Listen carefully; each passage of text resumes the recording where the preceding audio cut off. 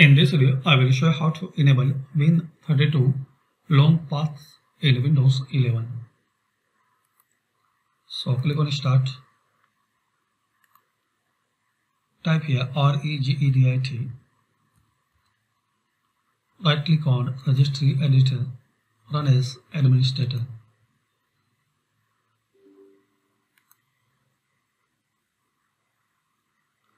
Firstly, back up your registry editor, so click File, Export, select all, give any name and save it. So once you need, so you can import your registry editor. Now expand HKey current, HKey local machine, then system.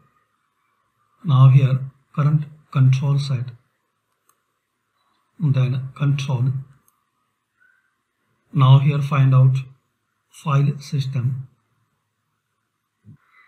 double click on it. Now here click on long path enabled, so make validity to 1, then click on OK. Now close registry editor and restart your system. And if you want to revert, so double click on it and make 0, then click on OK.